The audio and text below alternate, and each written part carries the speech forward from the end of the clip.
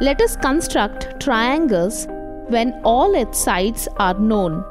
We draw first a rough sketch to give an idea of where the sides are and then begin by drawing any one of the 3 lines. Let us construct a triangle ABC. Given that AB is equal to 5 centimeters, BC is equal to 6 centimeters, and AC is equal to 7 centimeters. Draw a line segment BC of length 6 centimeters. From B, point A is at a distance of 5 centimeters. So, with B as center, draw an arc of radius 5 centimeters. From C, point A is at a distance of 7 centimeters. So, with C as center, draw an arc of radius 7 centimeters. A has to be on both the arcs drawn. So, it is the point of intersection of arcs. Mark the point of intersection of arcs as A.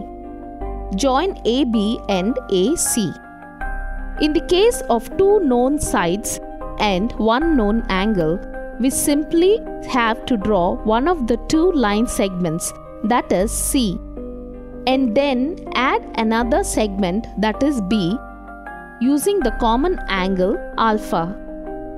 And finally connect the 2 end points. Let us consider the following example to draw a triangle under ASA congruency. Construct XYZ if it is given that XY is equal to 6 centimeters, median angle ZXY is equal to 30 degrees, and median angle XYZ is equal to 100 degrees.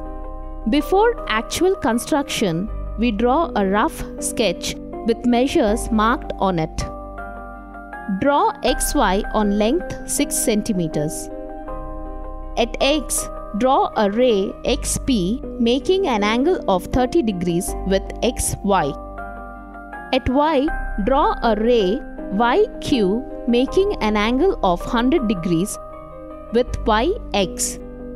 By the given condition, Z must be on the ray YQ also. Z has to lie on both the rays XP and YQ. So, the point of intersection of the 2 rays is Z.